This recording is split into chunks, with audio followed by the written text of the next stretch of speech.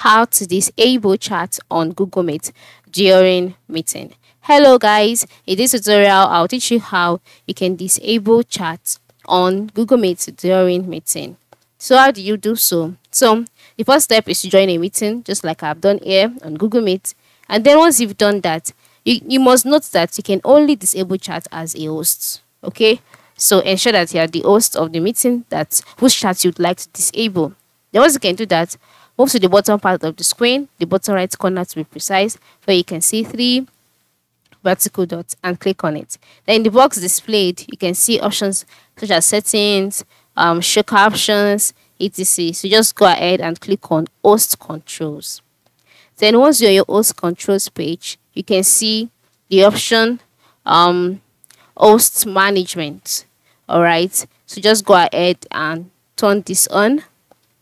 And so once you turn this on, you'll see some options such as share their screen, send chat messages, send reactions. So in order to disable chat, move to the right side of the send chat messages, click the toggle. Once it turns off, it means that the chat has been disabled, and then no one will be able to send chat messages. All right, and then you can now go back and continue with your meeting.